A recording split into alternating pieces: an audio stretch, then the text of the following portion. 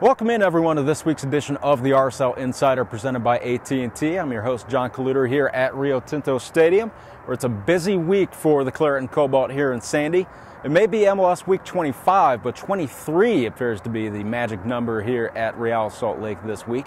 Paulo Jr., the newest addition, scoring in his RSL debut on Wednesday night's 4-1 win in CONCACAF play over Toronto FC, and 23 being the optimum number for the home undefeated streak in league play, which RSL is looking to claim as its own Saturday against Chicago. We're going to catch up with the guys to talk about the Chicago Fire matchup and sit down with midfielder Will Johnson, but first, bring you post-game reaction from Wednesday night's big CONCACAF Group A win over the Reds. How did you guys manage to come back off the early deficit? Yeah, we were just very poor. I think at the start of the game, our touches weren't there, our passes weren't on. We weren't together, I felt, and they made us pay.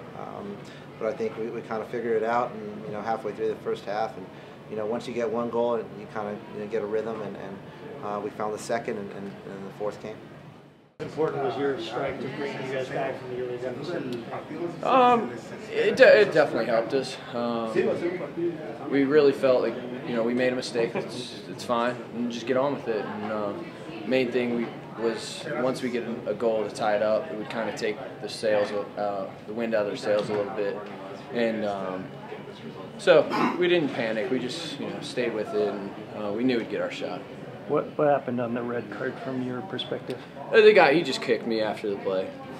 He just took a shot. Can you talk a little bit about Robbie? First of all, he's one of my best friends on the team, and I believe in him as much as anybody else does, if not more. And I just have so much confidence in Robbie. I was so happy for him when he went to the World Cup, and he's just going to have an amazing career.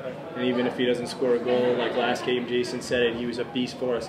I remember one time late in the game, he ran all the way back into 18 and won a header to clear a ball out. That was practically inside the 6. So he does things that people don't see, and it's easy for people to criticize that aren't seeing what he does every day. But when he set that goal up, that was so unselfish, and what a great ball. And he deserved a lot of credit for it. The match in Chicago a few months ago was quite a defensive affair. What do you expect this time around with a really quite desperate Chicago side coming in here? We think they're going to throw everything they have at us, and our mentality is we're at home. And I think a lot of our away games this year, we've tried to take that same mentality that we play at home on the away trips as well. But we're going to come out and do what we've been doing here at home and pressure them and put them on their back foot.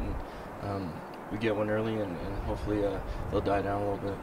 Speaking of playing at home, a lot of talk about the undefeated streak. You get a chance to claim the record as your own, going for 23 straight unbeaten in league play. Just talk about the fortress that this place has become for you guys. Definitely. It starts with the fans, I think, out here. They're always giving us support, and they're always great on game nights. But it's definitely in the back of our minds that we're going for a record here, but we're just going to focus on what we've been doing this whole time to get these numbers, and if we can do that and just focus on what we need to do in the game, and it should work out.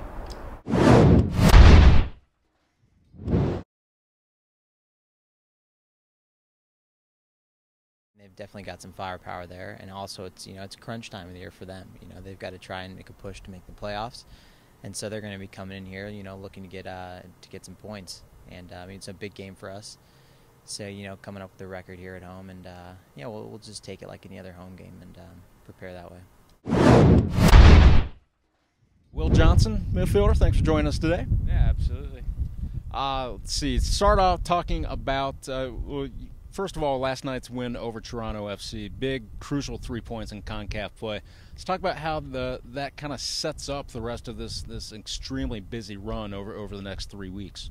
Yeah, that was a really important win for us last night. Anytime you play a team that's just fired their coach and shaken things up a bit, it presents some very different challenges that you don't face all too often. We didn't deal particularly well with it in the first couple minutes, but throughout the game we managed to wear them down, and I think that emotional toll started to show through a little bit, and we were able to punish them. We got some really good goals, and we could have had a few more.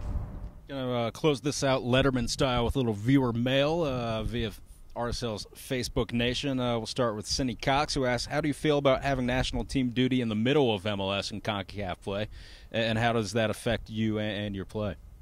Yeah, I mean, it's tough because you have to switch over, and it's extremely difficult to have to watch your team on usually on the internet playing their league games that I should be involved in. It's a really extremely tough thing to do, you know, rooting for your guys, but you can't be there because you're away with the national team. It presents some challenges that other players in the world don't have to go through because all leagues, you know, they stop for FIFA dates. But obviously MLS is not quite in a position where they can do that. Hopefully one day they'll get to that point, but you know, I understand why they can't right now. They can't just stop games all the time. So, you know, hopefully that's something that they continue to build on because it's extremely tough. You know, I think you saw the Red Bulls had 4 guys missing for that game, and we had a couple. But still, you know, you're only as good as your last player, and obviously it was nice to see our guys win. And both Claudia and James Johnson ask, what is the focus of the team concentrating more on, MLS Cup or Champions League? I think it's a dead heat. I really do. Our number one goal is to get out of the group in the Champions League and to win another MLS Cup. They're both extremely important for us. Obviously, we're doing everything we can, and we're stretching ourselves. You know, our whole roster is getting involved, which is great. And so far, we've been able to be pretty successful in both competitions. So it's something that we've got to continue to balance, continue to work on. But they're both equally as important. Yeah, we look forward to hopefully making both of those goals, you know, realities. And one more question from myself. You're notorious, famous for your engine, just your energy, whipping around midfield, box to box. Honestly, how many games can you play in a week? 5, 6, 7 even? Yeah, I mean, I could probably play every day. Jason won't even let me play every other day, though. So, I mean, I guess that you should probably ask Jason how many games he'll let me play, and whatever number he throws out, I can promise you I can do it. Well, it's a big one coming up Saturday against Chicago. We'll expect to see you against your former team in the Fire when they come here to Rio Tinto Stadium. Thanks for joining us, Will. And that will do it for this week's edition of the RSL Insider, presented by AT&T. Remember, right here at Rio Tinto Stadium this Saturday afternoon, 2 p.m. matinee kickoff against Chicago Fire, presented by Cricket Wireless. You will not want to miss your chance at RSL going after a slice of MLS history, trying to bump that undefeated home streak in league play to 23 contests. You can get your tickets for the match right here at Rio Tinto Stadium box office or online at riotintostadium.com. Thanks for joining us, and we'll see you next week on the RSL Insider.